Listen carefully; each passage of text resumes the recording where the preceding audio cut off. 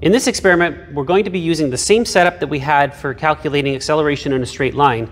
The only difference this time is that we're going to be using the information that we collect to try and estimate the friction between the cart and the track. Before you begin, if you haven't already, please review all the lab instructions as provided by your instructor, and please remember to wear your proper PPE, including safety glasses and anything else that your instructor requires. And finally, before you touch any equipment, please make sure to clean and disinfect the equipment and your work area before proceeding, and of course when you're done.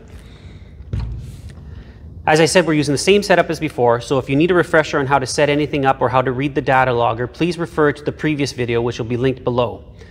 Once you're set up, you'll be running it exactly the same as the last experiment. You'll be changing your weights on your end and then noting the speeds as they pass the two different photo gates and using that information for your calculations.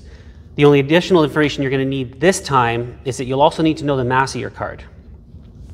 If you're doing this virtually, your instructor will provide you with the mass, the speeds, and the distance between your photo gates, and that should be enough to proceed. Otherwise, if you're doing this in person, please collect all that information, and once you have all that information, you can proceed on with the rest of the lab. You can do your teardown. Make sure to remember to always clean all the equipment in your area before putting everything away.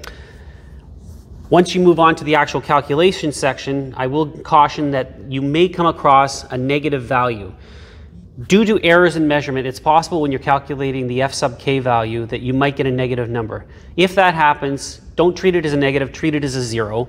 And if you're asked to plot anything, just don't plot any of the zeros on your graph.